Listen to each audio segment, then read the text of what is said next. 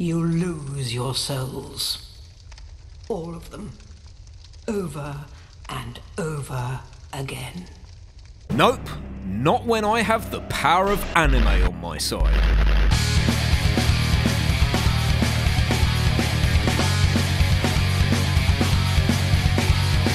Can you beat Dark Souls 2 with weapon arts only?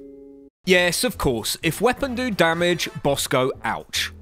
Let's make it slightly more interesting. I can only do damage using weapon arts. More on what that means later.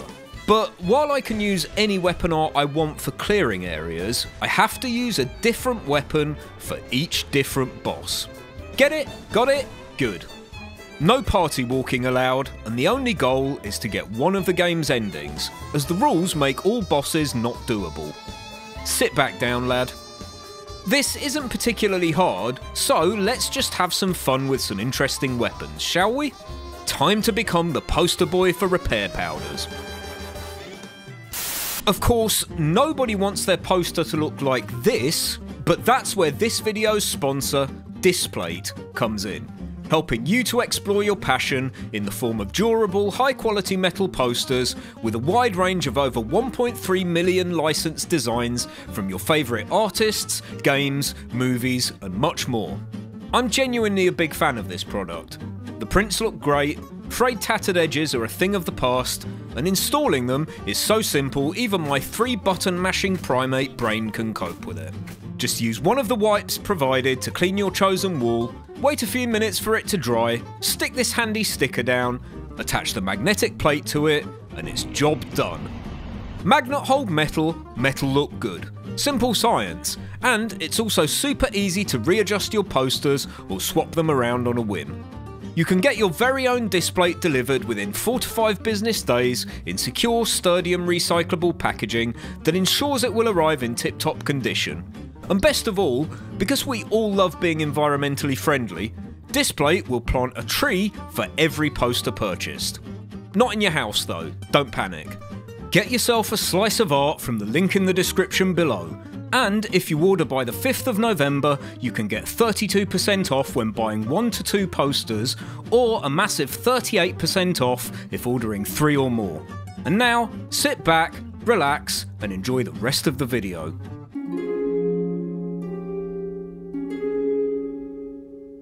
Buy a mana, buy a mana, buy a mana! I can't believe it's you! The Demon Slayer Kimetsu no Yaiba Entertainment District arc. Swordsman class for the high decks and watermelon shirt, bonfire pumpkin as a gift, and it was off to Majula to admire the view, pick up some useful bits and pieces, get an almost useless ring from Solden, and meet with the Emerald Herald, who could hardly bring herself to look at me. The usual. So, how does this work? Well, firstly, we need to define weapon arts, since that terminology only came into play in DS3.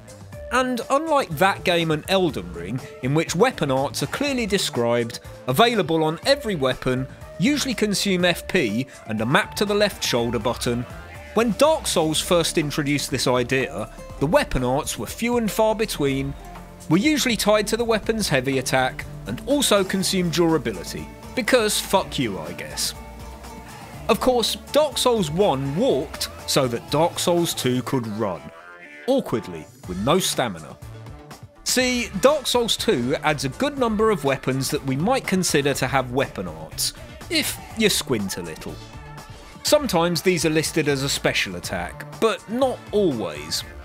Does one button press do a fancy combo, or shoot magic-y stuff, or buff itself? Not that this last one is much use for the run. We can probably include it. Problem is, when I say a good number of weapons, I actually mean a pretty terrible number, since with the restriction of 1 boss per weapon, there are nowhere near enough weapons to beat every boss. And even then, since the majority of these are locked behind bosses, either because of where they're located or because you need a boss soul to craft them, coming up with a viable way to route this is the interesting part here. Because, let's be honest, DS2 isn't exactly difficult to beat. How to do this? Well, shut the hell up and let me tell you a story.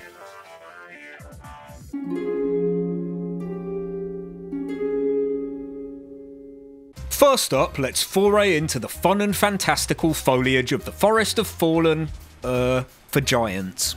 I can never remember what this item here is. Oh, good.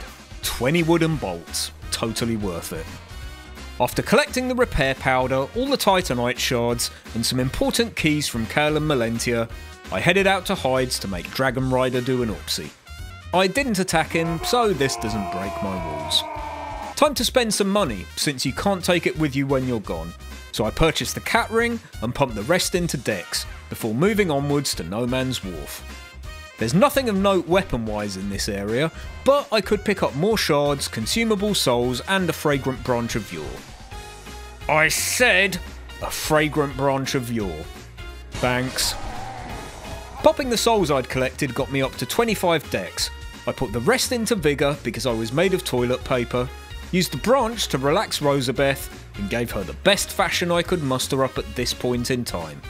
Played Kiss Chase with the big belly boys, and progressed onwards to Shaded Ruins, collecting the Chloranthy ring along the way for that sweet, sweet stamina regen. Oh, yeah, this prick. More consumable souls means more levels into Vigour, and everyone's favourite, ADP. And it was time to head to Huntsman's Copse and drop down into the giant basilisk pit for my first weapon of the run, Rykard's Rapier, with its special attack. Granny knits a sweater! Yeah, you just poke stuff repeatedly really quickly, and pressing R2 again during the first part of the animation extends it. Pretty cool. You know what's a lot less cool? Yeah. I thought you were that bastard for a moment. Oh, no. I'm the other bastard, totally different guy. With a +4 rapier and some spicy blade sauce, I was ready to properly take on a boss. So I dropped down the Majula pit. No, not that far down, and avoided the bomb squad to reach the gutter. This place is such a troll sometimes. Good thing I am the world's greatest person to ever do jumping. Nobody jumps like me. Black Gulch was as much of an appalling hellhole as ever, but I was only here for one thing: the Rotten. How hard can this be? Okay, you can put me down now.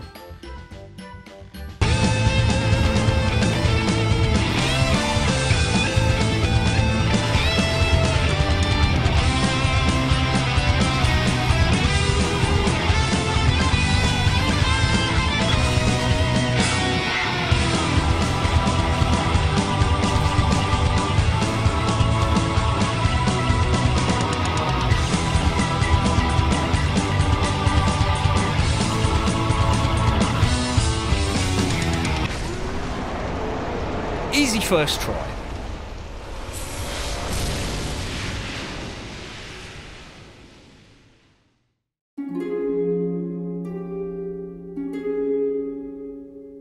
After consuming the Funny Limbs guy's soul and levelling up, I returned to the Gulch to introduce some giants to the combo of Poison and Rykard's Rapier for the Forgotten Key. It's okay, FromSoft, I didn't want to hit him anyway. With the key, I could access Shulva, and after sprinting through to the Tower of Prayer bonfire and onwards past some flame-grilled friends, I collected the first of several weapons available from this area, the Puzzling Stone Sword. Whoa man, I can see the very fabric of the universe itself. Next, Flynn's Ring, because why wouldn't you? And up to the next bonfire to grab another weapon, the Sanctum Crossbow. Finally, I danced around the enemies in the area until I got one to drop the last weapon for now, the Sanctum Repeating Crossbow. No relation to the previous weapon. Good job, dumbass! Ow, ow, ow, ow, ow. With a choice of weapons at my fingertips, I put a couple of upgrades into each for a tiny bit more oomph and returned to the Shaded Ruins to kill a stone lion, thank you very much, and 3 Ornifex, whose name totally coincidentally rhymes with horny sex, but don't read too much into that. Time for Najka, and I settled on the Sanctum Crossbow, with its special attack. Mamma mia, I burned the meatballs! Yeah, it just shoots a ball of dark. Much excitement. Obviously this fight is no real issue, although because a lot of these special attacks lock you into longer animations, you always run the risk of getting counter-slapped while you're rooted to the spot. But my only real worry was running out of repair powders. Of course, I planned this perfectly, and it wasn't just an extremely lucky guess, because I am a pro.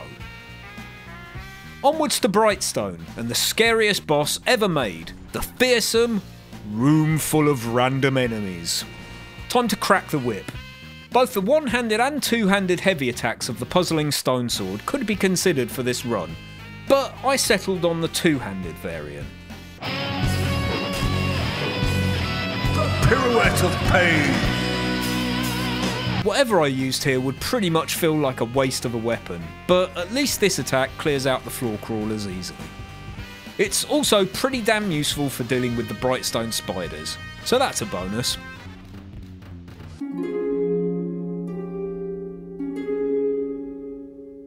By now, I had enough souls to reach 15 int, which would allow me to use the repair sorcery. So I paid Falcon a visit, who watched me whip and nay-nay his sorry ass into next week. This wasn't just pointless NPC torture. Killing him lets you buy the Hexa Hood from Melentia, which would increase my casts of the repair sorcery by a massive... 1? I still had one more weapon left over from my vacation to Shulver, the Sanctum Repeating Crossbow, with its special attack. Mamma mia! I burned another batch of meatballs! Totally different to the Sanctum Crossbow, I promise. Now, everyone loves the classic Ornstein and Smo fight from Dark Souls 1, right? Well, Dark Souls 1 walked so that Dark Souls 2 could run. Awkwardly, with no stamina. Look, I know I've already made that joke once, but, well, it's a running joke. You suck! You see, Dark Souls 2 brings us the cooler Ornstein. One small problem I forgot to consider, he's ridiculously resistant to dark, and my soul couldn't handle farming that many repair powders or amber herbs. God damn it, time for plan B. That's B for Blast Giant. Killing the big guy gives you the soldier's key, which in turn gives you access to pick up the Grand Lance, and its weapon art... Stick 'em with the pointy end. Now, this might be a slightly controversial choice, as this attack isn't unique to this specific weapon. However, it would have been a weapon art if this was DS3 or Elden Ring, so I'm counting it. But I won't let myself use any other weapons that share this moveset. Report me to the official board of DS2 challenge runs if you have an issue with that. This thing is pretty strong, even without any upgrades. So I took it back to the old dragon fucker to test it out. I ate a couple of hits to the face, for science, but overall this was as challenging as a capture if you're not a robot, which of course I'm not. Beep boop.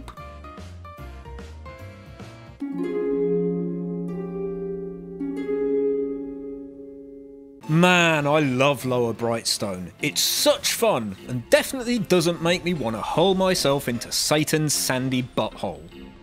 With the area cleared out, I could catch up with Ornifex and craft my first boss weapon, the Dragon Slayer Spear. I'll put that one aside for later, but for now, I went to Black Gulch, which was as much of an appalling hellhole as ever. But I was only here for one thing, the Rotten. How hard can this be?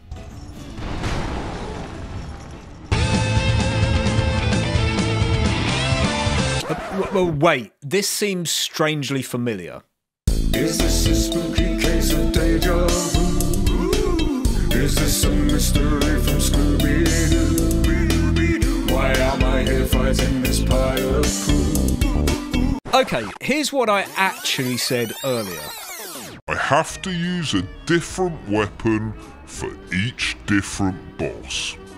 I never mentioned anything about not being able to kill the same boss with the same weapon more than once. See, here's the thing. Some of the paths to the primal bonfires just aren't worth doing on this run. because they give access to fewer weapons than there are bosses to kill. So both Iron Keep and Sinner's Rise were off the table. I know, no Smelter Sword or Iron King Hammer. Boo-hoo, get over it. In order to access the Shrine of Winter without all primal bonfires, you need 1 million soul memory. And as you probably know, the best way to get this is to burn bonfire ascetics in the Gulch so you can fight the Rotten 4 times in a row. However, for this run, 3 times would be enough, as I had other plans.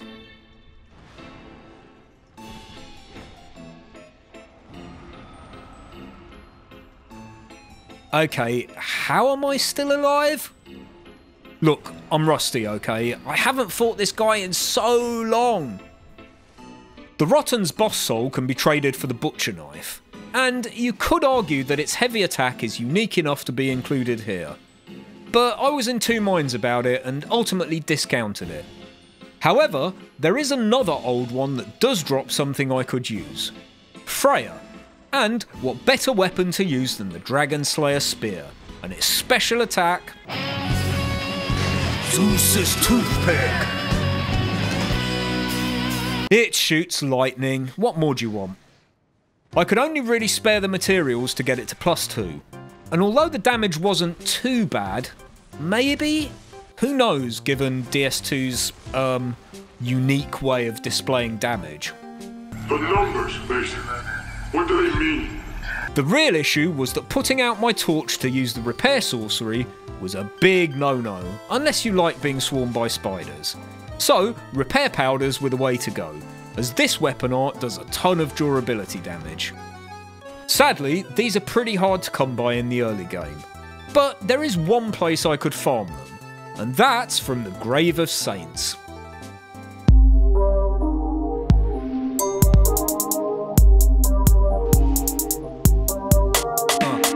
Whippin', rats. Whippin', rats. Whippin', rats. Rats is what I'm whippin', like I'm mixing in a kitchen. If you think they're gonna drop the shit I'm missing, man, you trippin'. Oh good, yet another copy of Warmth.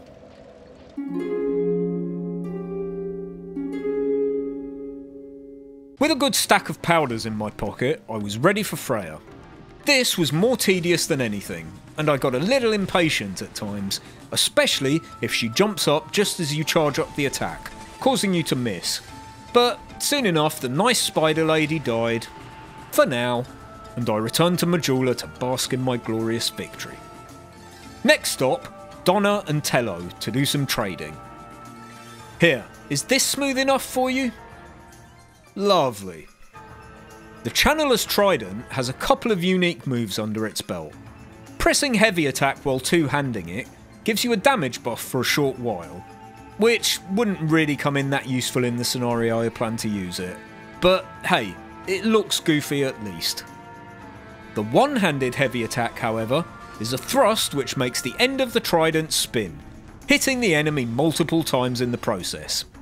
I like to call this one... Wrap the spaghetti. So far, I'd been getting by with low-level weapon upgrades, but I'd need something a little meatier for what I had in mind. So it was time for a little farming. Come here and give me your Titanite shards, peasant! Large shards can be farmed from the forbidden fleshlights in the Gulch, and I already had enough chunks and slabs in reserve to be able to +10 the trident. So let's go Killers and Ilana, shall we? The animation is fairly slow, but the damage output is pretty solid, especially with some resins. The main problem here is the skellies. Trying to kill them was more effort than it's worth, so after a while I decided to just ignore them. And even though having no poise is really annoying when you get staggered by a blade that didn't even touch you, this turned out to be the right decision. Okay, one more hit and she's dead. Oh. Well, fuck you too. Again.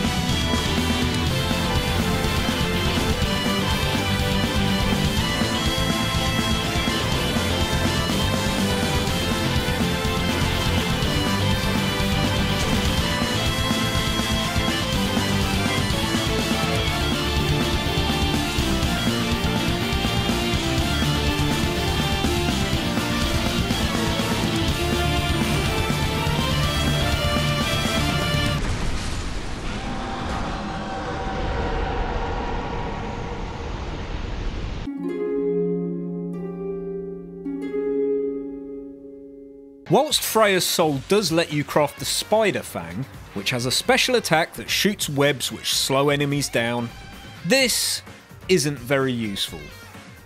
However, kill her again on NG+ onwards, and she also drops the old Pale Drake soul, which can be traded for that From Software classic, the Moonlight Greatsword. Suck it, Benhart. Guess it's back to Freya again. You know the drill. With Spider-Man finally dead for good, I had hit the magic number of 1,000,000 souls. Your soul is still frail and pallid. Well, that's just, like, your opinion, man. After treating myself to a level or two, I entered the castle itself, which would give me access to several options. That ain't the invisible. Wellager sells the Bracing Knuckle Ring +1, which slows down the rate at which equipment degrades, as well as infinite repair powders, which would both come in extremely useful, since rapier is an anagram of repair. I never want to see another rat again. Whilst here, I could also pick up the frozen flower and make my way to Eleum Lois to fix their air conditioning problem. No comment. I said no.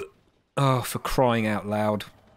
Now, there's nothing I like more than killing the same enemies over and over to try and get a weapon with dogshit drop rates, while watching them drop a version of said weapon on the floor every time they die. What a fun mechanic! After over an hour of this tedium, I finally found what I'd been looking for, the Ice Rapier, which is generally a monster of a weapon, with the added bonus that the heavy attack shoots out a magic spear of, I don't know, something magic-y. Shooting white stuff. I upgraded it to +4 since I'd be using this for most of the non-boss encounters going forwards anyway, and stepped into the icy mists to have a magic darts contest with Ava. What's new, pussycat? Ow, ow, ow, ow, ow!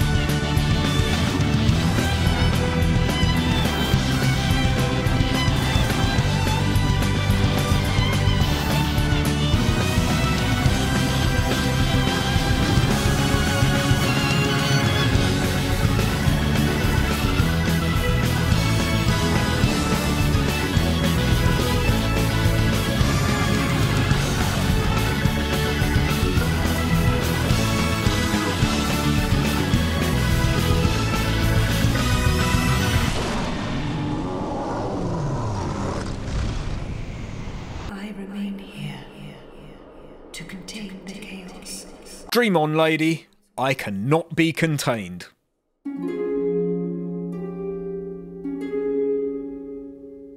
With the aircon stabilised, I could now collect 3 items from the area. The Dark Clutch Ring, a Soul Vessel, and most importantly, the Bone Fist. Not a sex toy, sadly.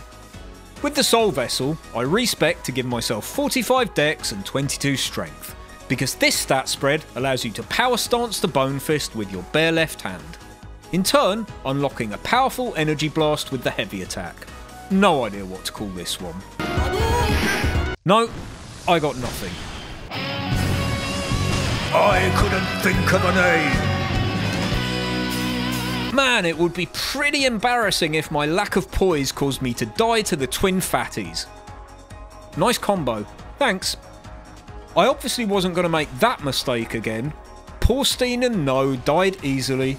I progressed into the castle, obtained the key to the King's Passage, and returned to Medulla Oblongata to prepare my next weapon, the Ivory Straightsword, which can be traded with Ornifex for Ava's soul. This one's a grower, not a shower, and arguably every attack with this little beauty could be considered a special attack. But for the purposes of this run, I would be sticking to the two-handed heavy. morning glory. This attack wrecks, to the point where even upgrading it just to +1 was overkill for the Looking Glass Knight. Just don't hit the shield and you're golden here.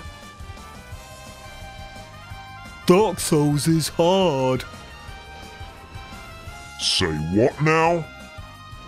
The shrine was its usual self. Spammy bullshit, hot milfinitos in your area looking for singing action, more spammy bullshit, etc.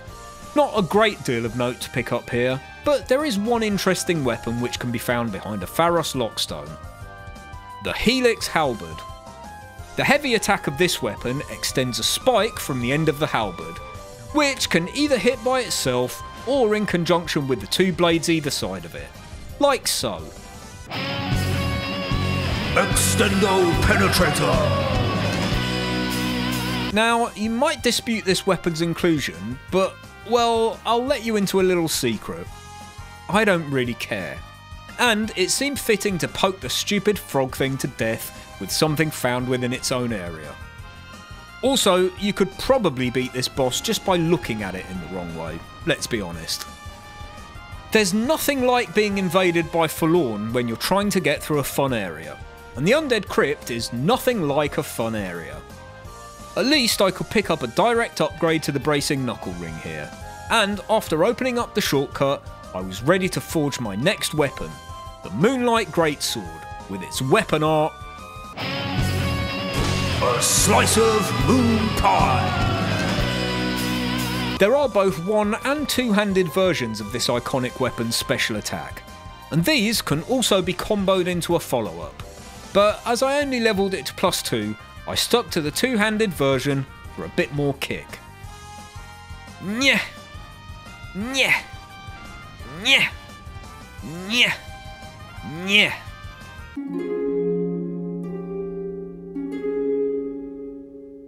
What's the worst boss in DS2, and why is it actually the Guardian Dragon? Yeah, it's fine mate, I didn't want to fight you anyway. I decided to use Velstat's weapon for this fight, the Sacred Chime Hammer, and if you press the heavy attack while two-handing, something wonderful happens.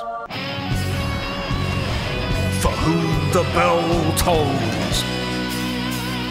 Yeah, I lied, it isn't that wonderful, it just shoots out 3 slow dark projectiles that track when locked on. But Guardian Dragon isn't particularly resistant to dark, so I figured this would work well.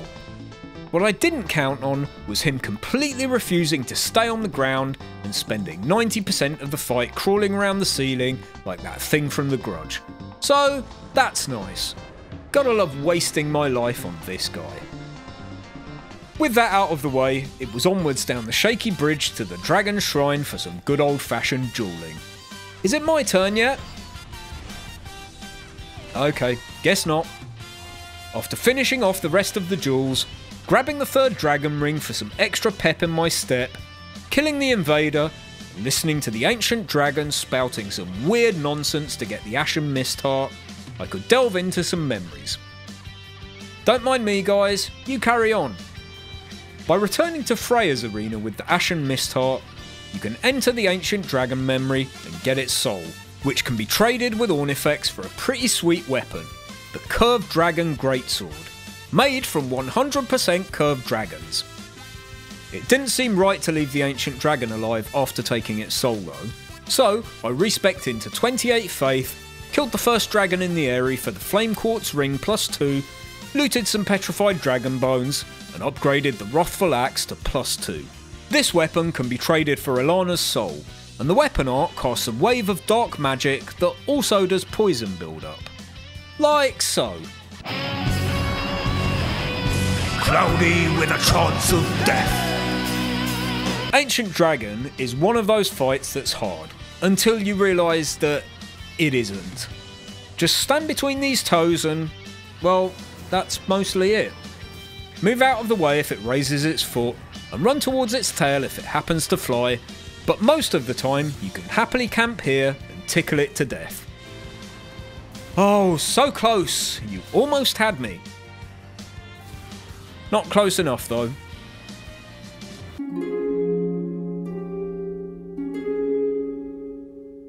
The endgame was looming over me ominously, like an angry parent with a belt. But I was running out of petrified dragon bones for my ever-increasing stockpile of boss weapons. So I went and farmed some more by killing Barney the dinosaur's half-wit cousins in the Lair of the Imperfect, and levelled the curved dragon greatsword to +2, ready to take on Watcher and Defender. The weapon art of this greatsword fires out a blast of, I don't know, something, similar to the Drake sword in DS1, which spreads outwards in a cone shape, meaning it's perfect for hitting multiple enemies at once. I like to call it the Winds of Change! Watcher and Defender are Ornstein and Smo if you removed anything actually good from the fight. Since there are no environmental features to keep them separated, spatial awareness is important here. The next attempt went much better, even though with 2 of them on your butt it's hard to find windows to safely attack without getting sucker punched. But at least the weapon art doesn't do a ton of durability damage. And also, ducking under this sword swipe is extremely satisfying. Of course, I planned it perfectly to be able to kill the Watcher as they went to revive the Son of a bitch. Of course, I planned it perfectly to be able to kill the Defender as they went to revive the Watcher. The duo were dutifully deceased, and I could move onwards to the Giant Lord. The Guardian Dragon's Soul gives us a choice of 2 weapons we could use for this run. The Drakewing Ultra Greatsword is arguably the better option, so let's use the other one instead. The Spitfire Spear, with its interesting looking weapon art. Spicy tomato on a stick! It shoots fire, that's it. But let's be real, if you stand here, Giant Lord has literally only 2 moves. And even though the damage was garbage, as the weapon was unupgraded, this was no problem. Uh-oh. Well, that's a first. I grudgingly upgraded the spear to +1, and that proved to be just enough damage to get me over the line in time. And with the Giant Lord taken care of, I could finally return to Nashandra to finish the game. You have proven yourself to me. I don't even know who you are. My weapon of choice for this fight would be the Thorned Greatsword, which can be traded with Ornifex for the Looking Glass Knight's soul. Come on, anime attack voiceover guy, do your thing. Power spikes! Both the one-handed and two-handed heavy attacks fire a bolt of lightning, and can also be comboed into a follow-up. Simple stuff. One thing I normally do to make Nashandra's fight slightly less annoying is to light all the torches in the gutter to spawn in the gutter denizen invader in order to obtain the Black Witch Veil, which surprisingly isn't the name of an emo band. Wearing this negates the curse effect from Nashandra's gas problem. I switched up to the puzzling stone sword to clear the clouds, which is fine as they're not an enemy, and the rest of the fight is no issue, as long as you don't get clipped by the laser or, you know, anything else really. That goes without saying. In a subtle reference to the British monarchy, the Queen died, some giants played rugby, they locked me away forever, which was probably for the best, the end credits rolled for approximately 4 hours, and it was done. I had beaten Dark Souls 2 with weapon arts only. Nashandra's soul can be traded for another viable weapon, the Bow of Want, and even though there's no Uldia on this run, since I never lit all the primal bonfires, it at least seemed appropriate to use Nashandra's weapon to put Grandpa Vendrick out of his misery by walking around behind his left leg for 14 minutes? Holy shit. Yeah, this damage is not good, but I didn't get hit once, so that's something I guess. Enjoy, and I'll catch you all next time when we try to answer the question: can you beat the urge to eat shredded cheese from the bag at 3 AM?